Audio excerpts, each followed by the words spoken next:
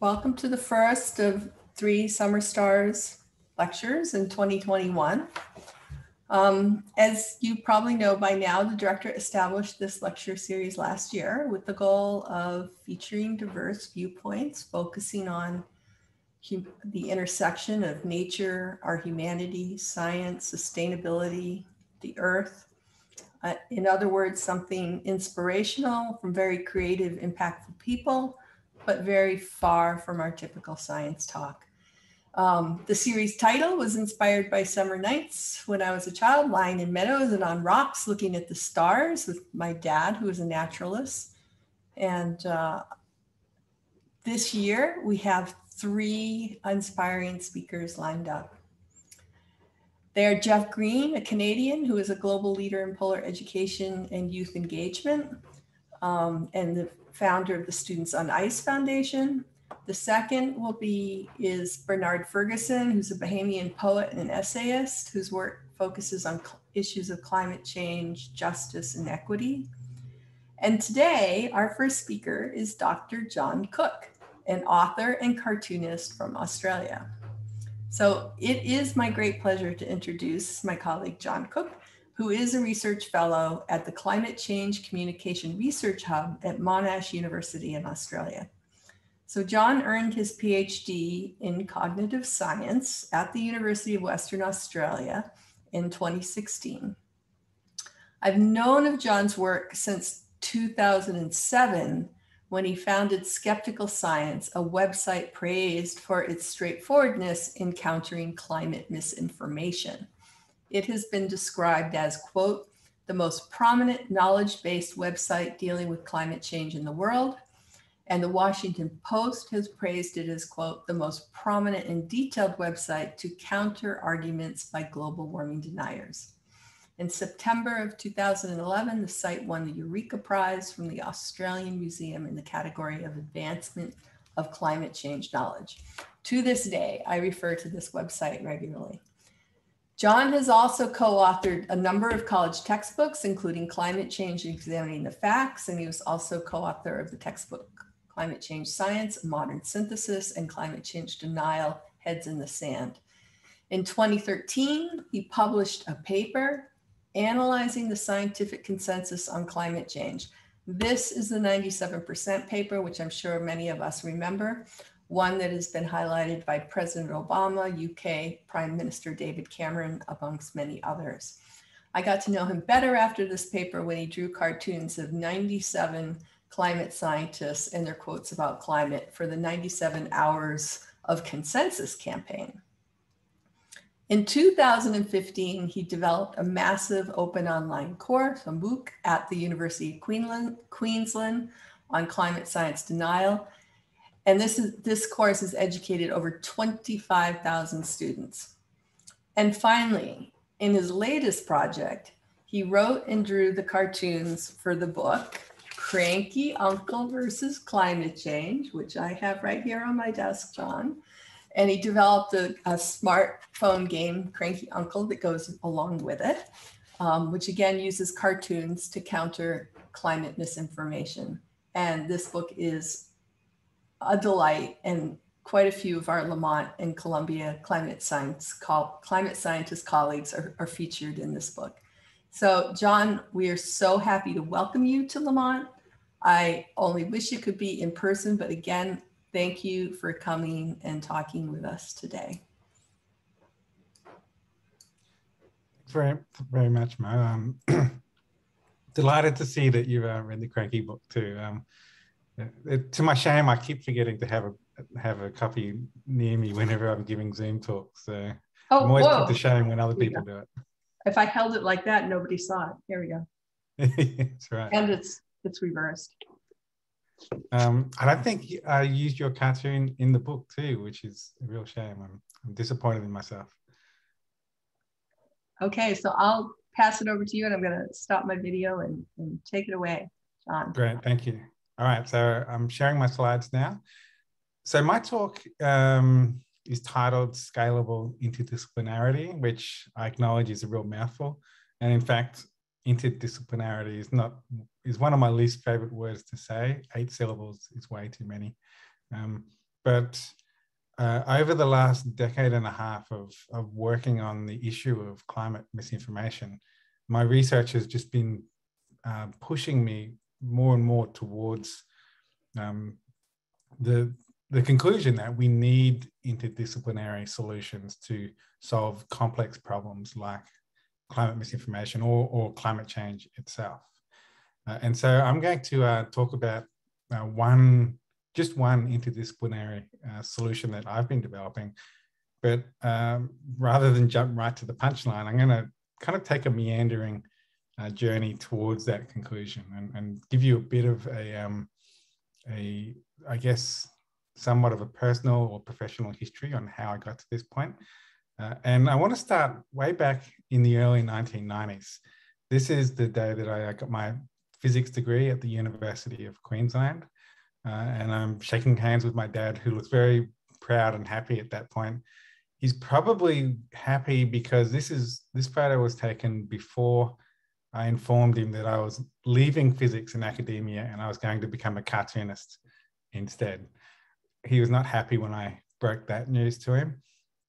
And in fact, I recall him warning me that if I did that, then I would end up living on the streets wearing torn jeans. I think I actually have a cartoon of that moment in the Cranky Uncle book.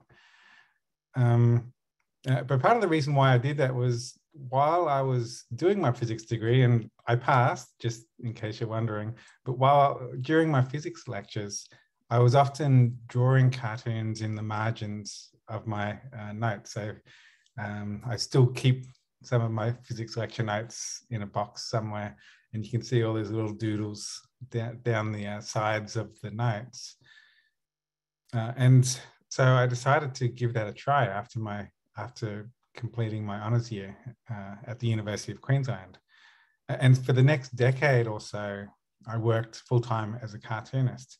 But funnily enough, I found that while I was my day job was drawing cartoons, in my spare time, I started doing science again and actually started getting more and more interested in the issue of climate change. And eventually that culminated in 2007 when I launched the Skeptical Science website. And the goal of this website is pretty straightforward. We debunk misinformation about climate change with peer-reviewed science. I went into this website, my whole communication approach was based on my physical science background. I assume that if you explain the facts to people, that should be sufficient. That should be enough to counter misinformation and deal with the issue of climate science denial. And it turns out that that was somewhat of a naive assumption. And you can see in the right of the right margin of this screenshot, I think it was about 2014 was when I launched a public engagement campaign, which we called the 97 Hours of Consensus. So even while I was focused on skeptical science and climate communication, still I had feet in both worlds, both science and art. And I was using cartoons to try to engage the public about climate change. And what was involved in the 97 Hours of Consensus was every hour for 97 consecutive hours, we would post or just tweet and post on Facebook caricatures of scientists. And we searched all through the internet and found really good, strong, concise quotes about the reality of climate change from the world's leading climate scientists. And then I drew them, and then I asked the scientists if they were okay with me drawing them. And Professor Ramo here was very generous in letting me use her caricature in our 97 Hours campaign. And it ended up being one of the most successful public engagement campaigns that we did over the history of skeptical science. It got millions of impressions on Twitter and Facebook. I think it was probably the only thing I've ever done that didn't have climate deniers complaining and attacking it. It's hard to get cranky at cartoons, I guess.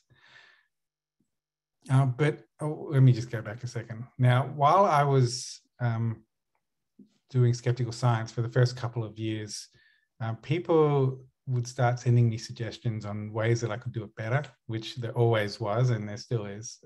There's always room for improvement.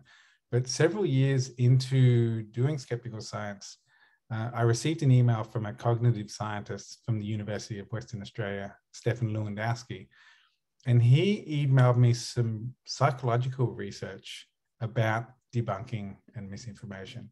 And what this research found, published in 2007, was that if you debunked misinformation in the wrong way, there was a risk that you could inadvertently reinforce the myth and cause a backfire effect. And when I looked at how skeptical science was debunking misinformation and compared that to the bad format of debunking in this research, they were the same. My debunkings started with a headline which repeated the myth in a short, concise, sticky kind of way. Then it repeated the myth again before going into a long, detailed debunking. And the danger of this was it was making the myth more prominent than the facts. And I vividly remember reading this research with the blood draining from my face, thinking, oh my God, am I making things worse with skeptical science? And I just want to digress for a moment just to talk a little bit about this idea of backfire effects. Because while this research got a lot of attention back in 2007, and there were a couple of studies that found backfire effects, in the decade plus since that time, researchers have tried to replicate the backfire effect and really struggled to do it. It's this rare phenomenon that doesn't happen very often in experimental research. And this was one of the driving forces why late last year, I got together with 24 of the world's leading researchers into debunking misinformation. And we published the Debunking Handbook 2020.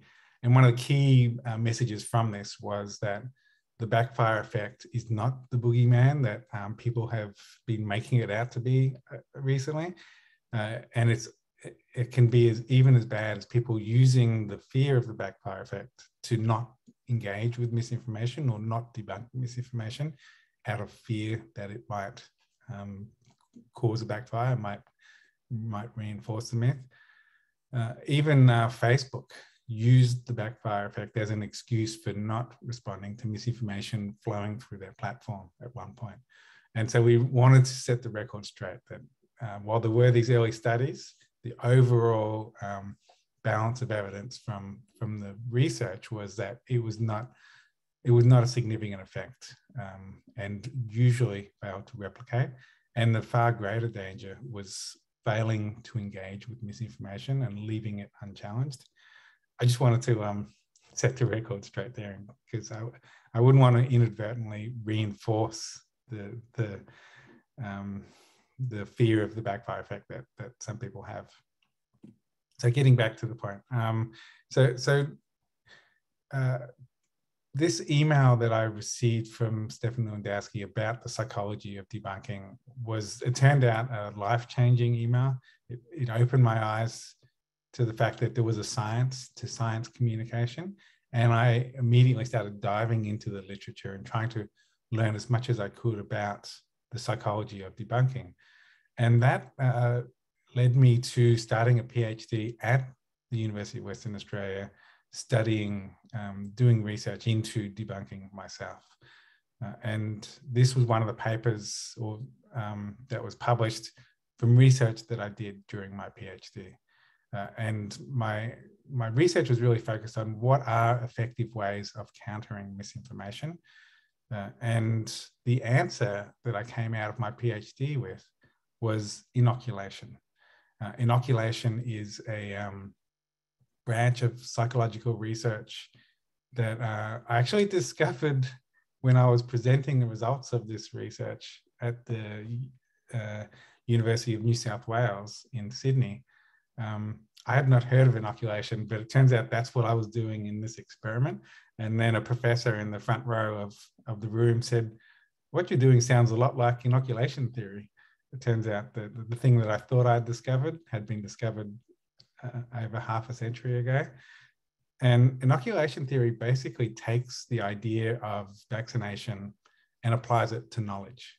Researchers have found that when you expose people to a weakened form of misinformation, that builds up their immunity, their resilience, their cognitive antibodies, if you will, so that when they encounter the actual misinformation, they're less likely to be misled. And so let me probably make it a bit more tangible and concrete by describing what we did in this experiment. We ran an experiment where we showed people misinformation about climate change, and we took verbatim text from a website called the Global Warming Petition Project. This is actually one of the most potent forms of climate misinformation that's been tested in lab experiments. There was a different experiment by Sander van der Linden who tested half a dozen climate myths. And this was the one that had the biggest effect in reducing people's attitudes about climate change or their perceptions. And the point of the petition project is to argue 31,000 Americans with a science degree have signed this statement saying that humans aren't disrupting climate. And that, therefore, the conclusion is that there's no scientific consensus on human-caused global warming. So in my experiment, I showed people the Global Warming Petition Project and then measured the impact of people reading this climate misinformation. This is the results. The horizontal axis in this graph is political ideology. So people to the right are more right-wing, people to the left are more left-wing. And what I found was climate misinformation affects different parts of the population differently. The more politically conservative people are, the bigger the impact of the misinformation. And what this means is the overall effect is negative. So misinformation does work. It reduces people's climate perceptions, their acceptance that global warming is happening and human cause, and it reduces their support for climate action. But the second thing that climate misinformation does is it polarizes the public, because people are affected differently depending on where they sit on the political spectrum. That means that as misinformation washes over society, people get pulled apart and they become even more polarized. And so this polarizing influence is really problematic. It makes it harder to get progress, like societal progress on an issue. And I'll come back to this challenge a little later in this presentation. So in my experiment, one group were shown only the misinformation, but a second group were also shown an inoculating message before they were shown the misinformation. And this is an excerpt of my inoculation. Basically, the approach I took in this inoculation was to explain the technique used to mislead in the misinformation. And in this case, there are a number of techniques in the Global Warming Petition Project, but the main one is fake experts or argument from false authority. The 31,000 signatories of the Global Warming Petition Project are anyone with a science degree, and that's any science degree. So what you see in this list are computer scientists, medical scientists, veterinary scientists, engineers, but very few with any actual expertise in climate science. And in my inoculation message, I didn't mention the Global Warming Petition Project at all. Instead, I spoke in general terms about the fake expert strategy, and I used tobacco misinformation as an analogy, as an example of that strategy. And what I found was when I inoculated people by explaining the technique used to mislead, overall, it neutralized the misinformation. There's a slight slope to this blue line, the inoculated group, but the statistically, it's equivalent to a flat horizontal zero line. Basically, the inoculation neutralized the misinformation. And importantly, it happened across the political spectrum. So what that tells us is two things. Firstly, nobody likes being misled, whether you're politically conservative or liberal. If you have the misleading techniques explained to you, those techniques are no longer effective in misleading you. It's like exposing the sleight of hand that a magician uses to trick people. Secondly, you can inoculate people against misinformation without having to specifically mention it by explaining techniques of misinformation in general terms that can inoculate them against specific instances. So this approach, which we call logic-based inoculation, inoculating people by explaining the logical flaws in misinformation or logical fallacies. It's kind of like a universal vaccine against misinformation because it can grant people immunity across different topics. And so explaining the techniques of misinformation then became a key focus of my work after this research. Other people working in the issue of science denial have documented the main techniques of science denial. And so I think it was around 2012, 2013, I was giving a talk to a youth climate summit and wanting to kind of make it easy to help them remember these 5 techniques of denial. I came up with the acronym FLIC. Then in 2015, we released a massive open online course, which Mo mentioned earlier. And so I started to expand this framework of the techniques of science denial, adding some subcategories of different logical fallacies and different variations on the fake expert strategy. And since 2015, over the last half decade, I've continued to build up this landscape of different techniques of science denial, and it's becoming quite a bloated taxonomy now. This isn't comprehensive either. There's still more to be added, but it just takes time to add them. And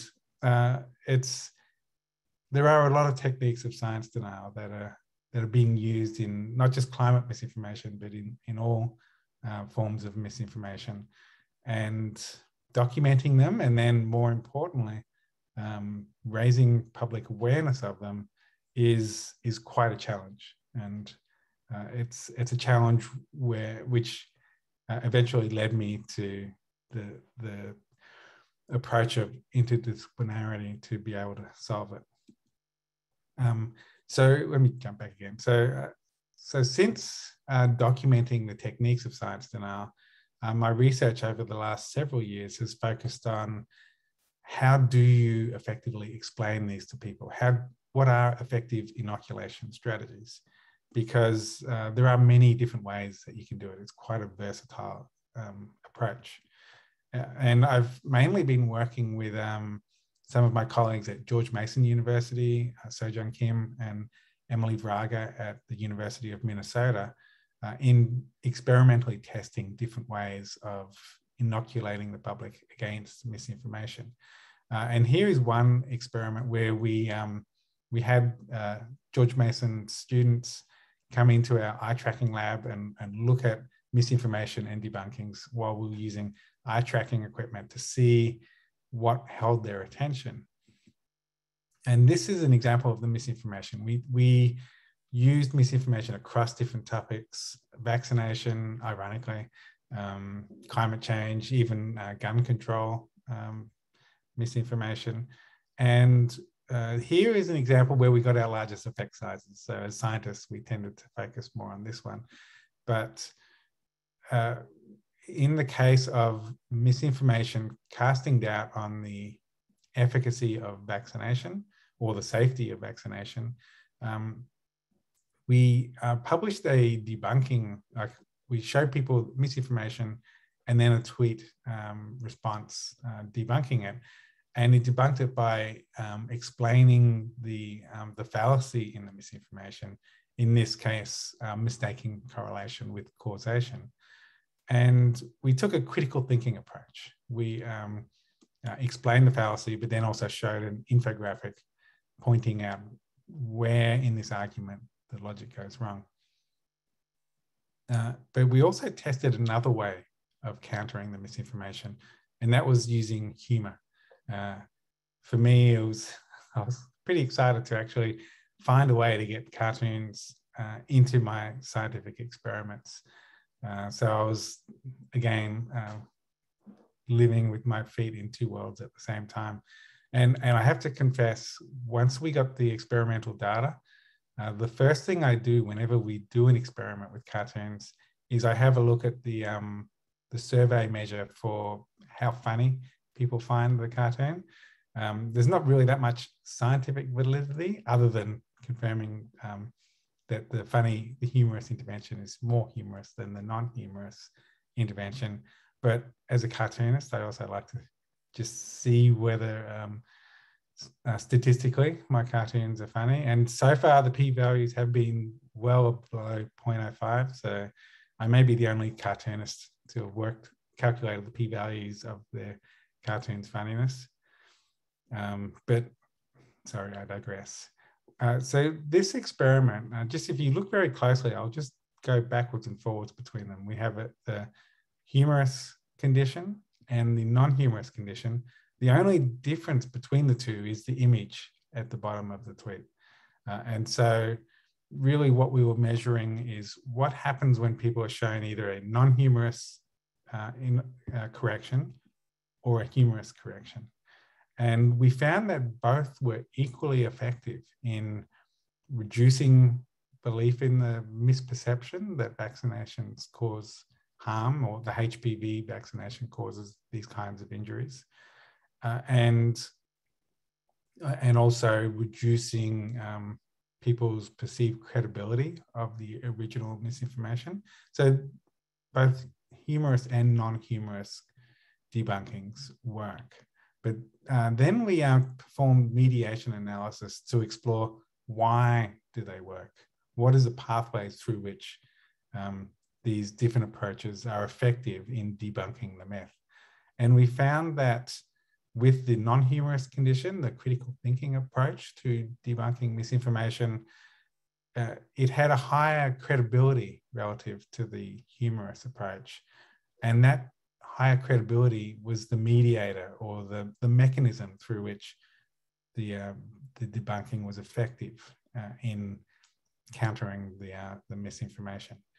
With the cartoon, using our eye tracking data, we found that it was the increased attention to the image, to the cartoon at the bottom of the tweet, that mediated, or was the mechanism through which the debunking was effective. And so what this research tells us is two things. Firstly, there is no single way to counter misinformation. Different approaches can be effective. But secondly, different approaches are effective through different pathways, through different mechanisms. And so yeah, I think that we need to be open to exploring different approaches, and also not championing a single approach either. I think there are lots of ways to address misinformation, and this really is a multi-front war where I think we need to be taking lots of different approaches at the same time, different messages from different messengers to different audiences. So, well, jumping back again, but one thing my research and these experimental studies found was that the humorous approach was not only effective in countering misinformation, it was also more engaging. The participants were more engaged with that content. They were more likely to share it or comment on it or interact with it on social media. So it's more likely to go viral. And interestingly, it also provoked more what we call information seeking. people more, it increased a greater intent for people to go looking for more information on the topic afterwards. And so this spoke to me about some unique benefits of the humorous approach to countering misinformation. And so I started putting these approaches into practice. And in, well, it was early 2020, published a book that was really a collection of a lot of different cartoons explaining climate change, using lots of analogies to explain the science of climate change, but also using cartoons to explain the logical fallacies in misinformation as well. And the approach that the book takes is what philosophers call parallel argumentation. The idea of this is taking the logical flaw in some misinformation and then transplanting that logic into parallel situations in order to make it obvious where that logic goes wrong, where the misinformation goes wrong. I had this approach introduced to me by some critical thinking philosophers. And that was a real light bulb moment for me, because I realized that late night comedians use this approach all the time. They take something that a public figure said that day, some misinformation, and then they'll just say in their monologue, well, that's just like being in this situation, and then using the same logic, but in a more absurd way. And people immediately see how the original misinformation is false. The power of this approach is not only that it can be entertaining and accessible and taking abstract logic and making it more concrete, but it's also, actually, those are the three main benefits. I think there was a fourth benefit, but it's flying out of my mind right now. But I also realized that parallel arguments, a perfect delivery mechanism for this approach are cartoons. And that's when I started building up this library of cartoons that culminated in the Cranky Uncle book. So once the book was out, though, I recognized that there are still these challenges to adequately addressing misinformation that I had yet to solve. Even having gone through a decade of research, happening upon inoculation, refining the approach of inoculation and putting it into practice, there were still three big hurdles to really solving the problem of misinformation at a societal level. And the first of them was psychological. When you're trying to inoculate people and explain to them the techniques of misinformation, really what you're trying to do is help them become better critical thinkers, help them to be able to assess the logic of arguments, identify fallacies in false arguments, which is really critical thinking. And the problem is critical thinking is difficult, it's effortful, and it's hard. And so what I have been working on over the last few years is a critical thinking game that helps train people to become better critical thinkers. And what I realized as I was developing this game was there are unique elements of gamification that help solve that very fundamental psychological challenge. So the way the game works is you're basically mentored by this cartoon character, the Cranky Uncle. And what he does is he trains you to become a science-denying Cranky Uncle yourself. And the game takes you through the Flick taxonomy, the 5 characteristics or techniques of science denial, as well as all those subcategories, that big sprawling taxonomy I showed earlier. And he explains each technique. He explains it with text. He just takes you through how each denial technique works. And the game uses parallel arguments. It uses different cartoon analogies to illustrate the flawed logic in each logical fallacy or denial technique. And and as I said, the game goes through these different techniques from the Flick taxonomy. But again, as I said earlier, this is a big landscape of techniques. And the challenge for either communicators or educators or scientists is, how do you get the public not only to become aware of these and to understand and remember them, but also internalize them enough that they will be able to spot these techniques out in the wild if they hear a fallacious argument on TV or in social media or even in conversation. And the challenge in being able to achieve this, I think, is really brought forward from the book by Daniel Kahneman, Thinking Fast and Slow. In this book, Kahneman talks about two different ways that humans think. The first type of thinking is what he calls fast thinking. And this is the vast bulk of thinking that people do. It's quick, instantaneous reactions. We call them mental shortcuts or heuristics. And our brains are really hardwired for fast thinking, because over millions of years of evolution of the human brain, humans survived by reacting quickly. If a predator jumped out of the bushes, the ones who reacted instantly survived.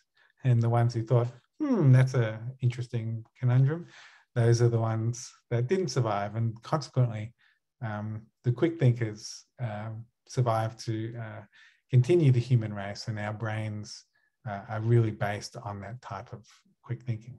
That's the vast bulk of human psychology. But the second type of thinking that Kahneman talks about is slow thinking.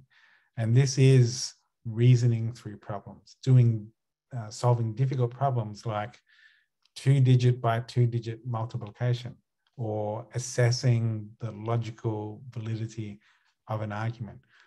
Slow thinking is effortful and it's difficult. It takes a lot of, it really requires us to stop and reason through problems, and we can do it, but it's not easy and we don't do it that often. And so the challenge of building public resilience against misinformation is about trying to turn people from fast thinkers to slow thinkers.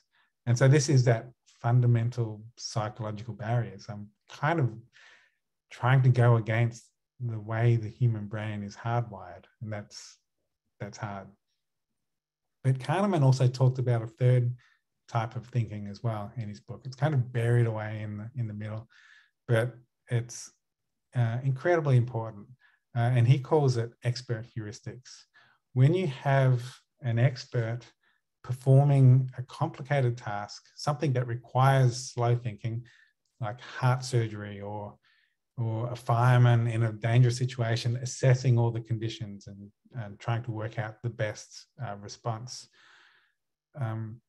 That requires expertise, training, knowledge, and slow thinking reasoning. But when an expert has to perform that task over and over and over again, repeatedly practicing it, gradually those slow, difficult tasks become quicker and easier to the point where they can basically solve really complicated problems with fast thinking. They can do it so quickly because they've practiced it over and over again. And so it's basically like slow thinking that has gradually through practice been converted to fast thinking. And it was while reading this book that I realized that gamification offered tools to be able to help turn critical thinking from a slow thinking process into a fast thinking response. Because what the game does is it gets players practicing critical thinking.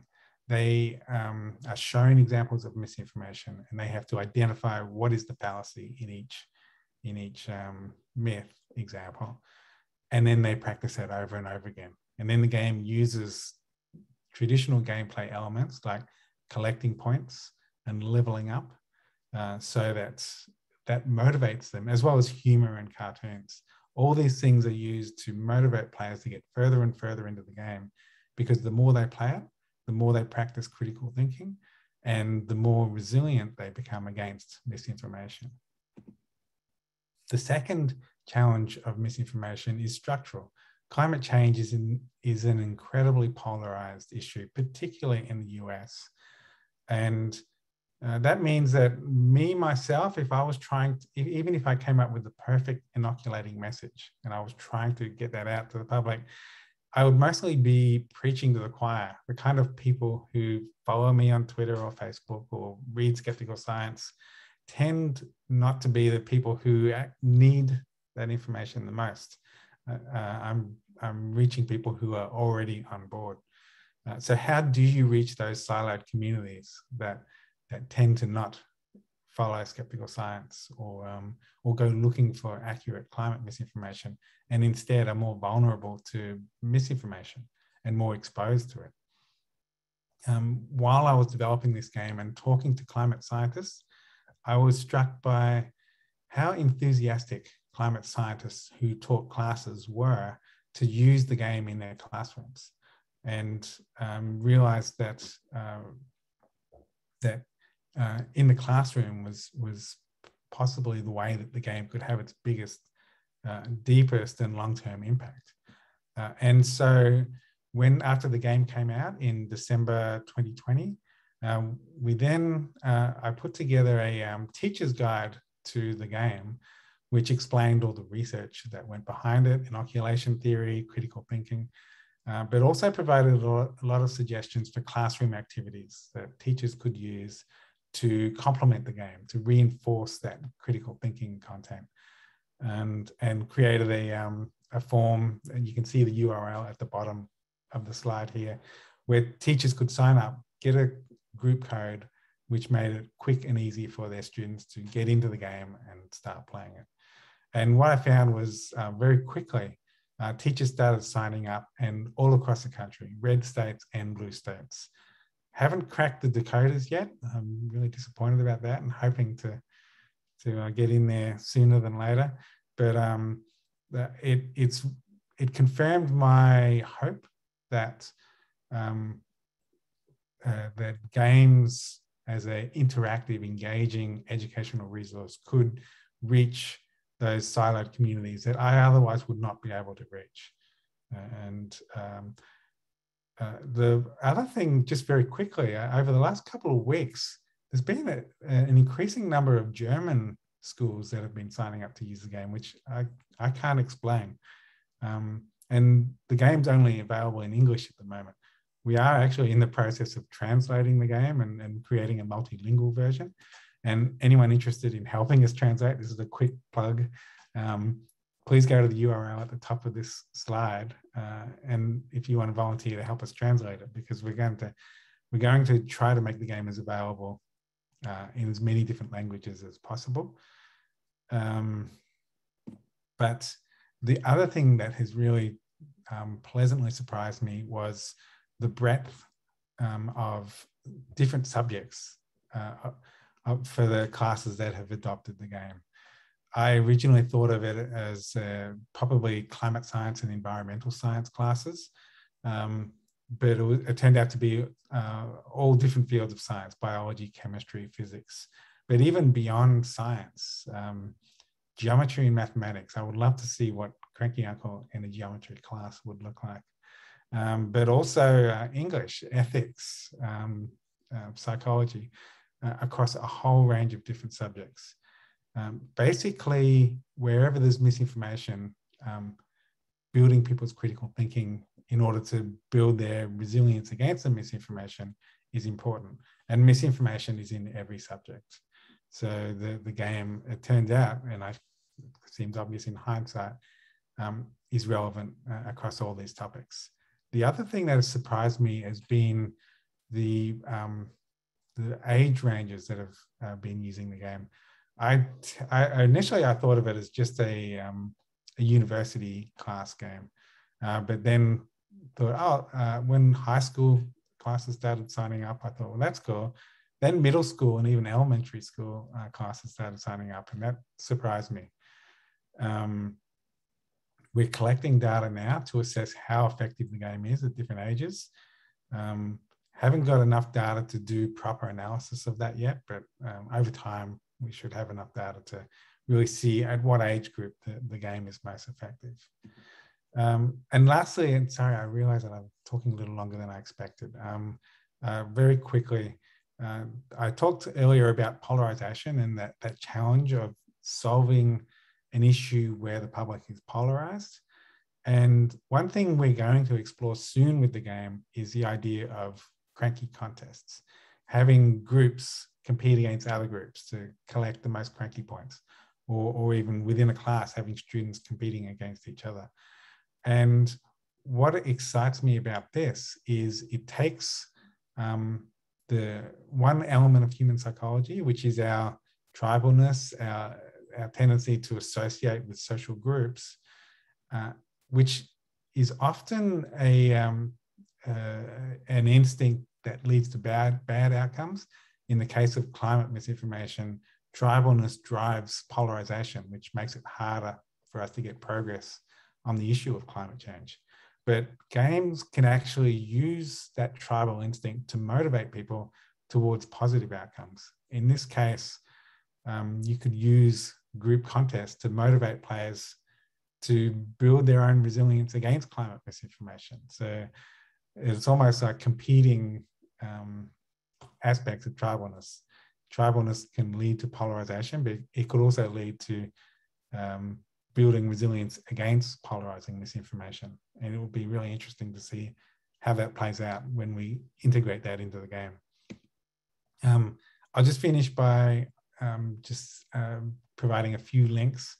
You can play the game for free on iPhone, Android, and on any browser. Basically, anyone with internet access can use it. We want to make the game as broadly, widely accessible as possible. And lastly, feel free to reach out to me if you have any questions or you want to discuss my research further. And you can also find me on Twitter and on the web in these different URLs. So I might stop there, and hopefully we have time to answer some questions. Thanks, John. As I was sitting here chuckling through your talk, I was reminded again of how much we lose in the Zoom world when you're giving a talk to an audience and you just don't hear that feedback coming back. It's very hard, I know. So, especially when you want laughter to come back. Our cartoonists live for laughter too, so yeah. I know. It's a big shame. So hopefully everybody's putting in their claps, their compliments, their enjoyment of the talk into the Q&A box. There are a few questions here. One person asked, can we get a link to the translation forum again? And maybe we can. I can put it into the chat window. With that? Yeah, that everybody would see that. I'll just make sure it just goes to everybody. Yeah. And please feel free to ask questions. And someone anonymous asks, thanks so much for this fascinating talk and all your work in this area. Do you have any suggestions on how to use these tools to approach family members who may believe misinformation, whether on climate or vaccines? And this inoculation metaphor is incredibly topical, isn't it?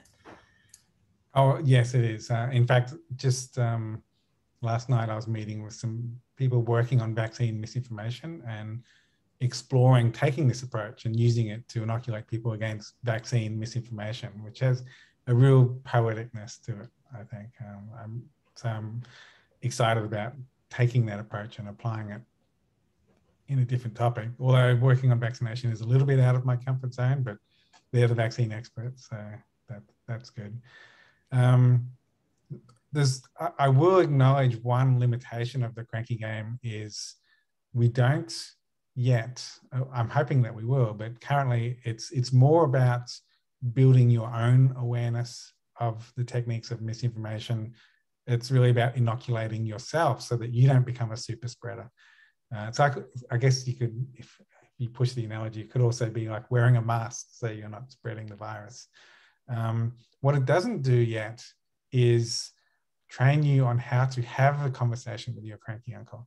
And I'm really hoping that we will get the opportunity sooner than later to expand the game. I'm hoping to add a new character, a cordial cousin, who teaches you how to have conversations with your cranky uncle. But there is literature on this approach. And generally speaking, what I would recommend, having had conversations with my own father-in-law, my own cranky uncles in my family, is approaching those conversations with empathy, curiosity, genuinely listening and trying to understand where they're coming from. And I think you don't need to be a super critical thinking expert to have conversations with your cranky uncle. With my own father, it was really just having those conversations, being there, and over time, talking about climate change over years, he eventually did change his mind on climate change. He used to be a climate denier, but I'm not convinced that it was a killer argument that I gave that changed his mind. I think just letting people know that you care about an issue can have an impact, rather than trying to get into big combative fights about it. Great way to think about it. Yana says skepticism has been vilified lately, but I think skepticism is the driving force for scientific progress and learning. Do you think we should be skeptical, even if skepticism is often vilified as denialism? And I'll say, I love that you owned that word in your website, but I'll let you answer that. Yeah, I agree 100%, and always have since 2007 when we started the website. Because from a scientist's point of view, skepticism is a good thing. And I also talk about this in the Cranky Uncle book. I talk about the difference between skepticism and denial, and the two are polar opposites. Skepticism is looking at the evidence first and then coming to a conclusion. Denial is starting with the conclusion and then cherry picking the evidence or denying any evidence that contradicts your beliefs. And those are polar opposite approaches. So I think that scientists do need to reclaim the word skepticism and encourage a skeptical approach, which is not about denying or being nihilistically skeptical. It's about being evidence-based. Indeed. Carl writes, the frustrating thing about disinformation is that its targets keep returning to the echo chambers where it's disseminated. Is there research that shows that some of the techniques you can describe can survive that re-indoctrination? Yeah, this is a big problem. I've kind of struggled with this too, actually. I probably need to add it as a fourth challenge to my list of challenges of misinformation, because as a communication researcher, we do our lab experiments and we test and fine-tune our inoculating interventions, and we can get it perfect and get it all working and have significant effects on reducing belief in the myth. And we could even get those out to the public and have them, debunked. But then they'll just go back and watch Fox News and get bombarded with the fire hose of falsehoods again, and that can undo all the good work that our efforts have tried to have. So, how do you can you build resilience against that kind of onslaught? And it's not just the content; it's also all the social cues. Like, humans are social animals. So if we see our tribe all believing in this one thing, it's incredibly difficult to shift from that. And it's a big disincentive to not shift, because if we do change our minds, then we can get ostracized from our society, from our community. Bob Inglis is a good example of that. The South Carolina Republican congressman who changed his mind on climate change and then got primaried and dumped by his own party. And to his, I think he's a hero and a champion, because he's now trying to convince Republicans of the reality of climate change and the need for climate action. But you can see that the difficulties because of those social dynamics. So I don't think I've got a good answer to that question yet. It's an open question. I have one question, which was, I was really impressed at the diversity of places that your game was being used in classrooms. Was there some significance to the blue and the red pins on that? Oh, right. Yeah, one was K-12, the other was college. I forget which was which, sorry. But yeah, it's mostly college classes, but an impressive mix of K-12 schools as well. And there was a handful of green pins, which were just informal education settings. Yeah, okay. I was wondering if that had something to do with liberal and conservative. No. Jim Robertson asks, while the focus in this talk is climate change and vaccines, could and should we be applying these same techniques to other issues we are facing as a society today? There is misinformation across the political and social spectrum. Absolutely. And I kind of alluded to that sort of universal aspect of critical thinking.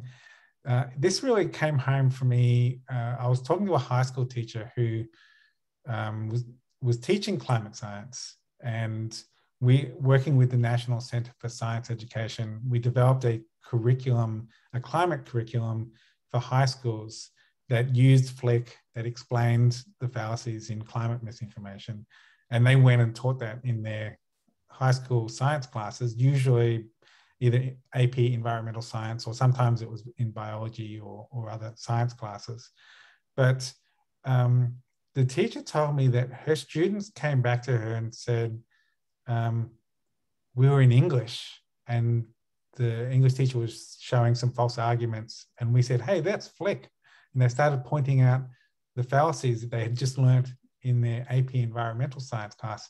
And the English teacher thought, this really is relevant and helpful for what I'm trying to teach. And she started incorporating Flick in her English class. And then when the principal learned that this framework was being used across these different subjects, he then started working on having it incorporated across all the subjects across the school. And so I think that critical thinking is relevant in all subjects, or in any subject where misinformation exists, and that is all subjects. So there's one more question in the Q&A that you haven't answered, if you're willing to take one last question. Sure. It's kind of a long one. I'm not even sure I should read the whole thing, but it's, can you read it too? I'm just. Okay. One pushback against scientists is when scientists pretend they know more than they actually know. For example, in climate science, the concept of climate is a variable that requires measurements of several hundred years, which we don't currently have. Would it be more honest to talk about weather patterns change instead of climate change? I think the general principle of scientists showing humility is a good thing. And there is psychological research showing that when scientists are frank about the uncertainties in their science, that can actually have a positive effect. Although it's kind of a nuanced thing, it depends on different segments of the audience. But generally, the general principle is, I think it's really important for scientists to explain how science works. And the more we explain not just the findings of science, but the process of science, that has a positive, I think, civic effect. So yeah, in general terms, I think that it is important for scientists to show humility, be frank about uncertainty, but also explain the concept that science isn't a monolith. We don't understand everything at the same levels. There are areas of high understanding and areas of low understanding, and helping the public to understand that is important too. Because scientists, we live on the edges of knowledge, and that's where our brain is always at. And so we tend to talk about that when we talk about our science to the public. But we also need to remind ourselves that they don't necessarily know the most basic things that we take for granted. So I think it is important for scientists to just reiterate settled facts like humans are causing global warming, because often the public haven't even heard things that we have known for decades. Terrific. Well, thank you so much, John. You have probably made more of an impact in the world on climate change than my 100 papers on the ice ages. But you know, over 40 years, but it really is amazing what you've done. And thank you for coming so much. Thank you for talking to us. Thank you for inspiring us. Hopefully, I know a few people have already downloaded the game, and I can attest the book is terrific. So thank you so much. Thank you. It was a real honor to be invited to speak, and it was great to answer all your questions too. And you're welcome to come visit us anytime when you're back in the States. We'll give you a tour of Lamont if you have never been here. As soon as Australians are allowed to leave the country again, I'll be over there. I have you trapped. Okay. Thank you, everyone, for coming, and have a good weekend, everyone.